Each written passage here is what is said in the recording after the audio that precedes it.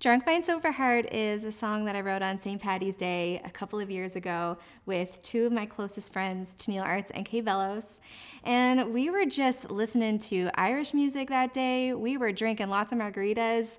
We weren't drinking green beer because I'm not a huge beer fan, so we had the margaritas flowing. And, it got to that point in the night, all of us being girlfriends, we were talking a little bit about ex-relationships and, that girl gossip. And I can't remember who of the three of us got a message from an ex-boyfriend.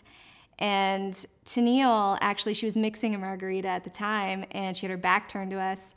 And all of a sudden, she was like, "Oh yeah, drunk mind speaks a sober heart." And me and Krystan just looked at each other and looked back at Tenille and said, "Has anyone written that song before?" And so we all got on Google and tried to find this title and didn't really find anything. So we sat down at 1 a.m. in the morning after way too many margaritas and wrote this heartbreaking song. And I'm so thankful we did because I love the way it turned out. It's one of my favorite songs, and I hope you guys like it.